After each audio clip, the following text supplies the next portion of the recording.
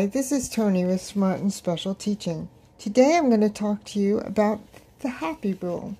The happy rule says that if I have a two-syllable word and my first syllable, my vowel, is short, I have to double the next consonant sound that I hear. Happy. I hear a P and my vowel is short, so I have to double that P in the word happy. Let's try another word.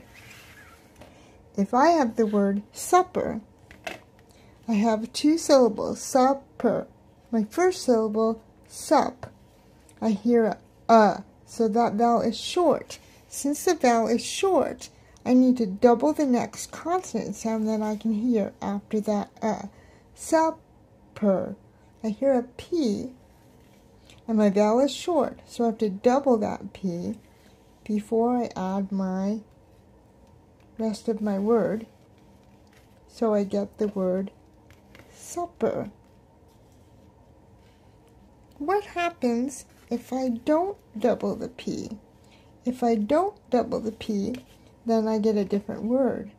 I get the word super, because my first syllable is an open syllable, and a vowel at the end of an open accent syllable is long. Super. So if I want to close in that syllable, I have to double the first consonant I can hear after the short sound. Supper. I hope this is helpful for you.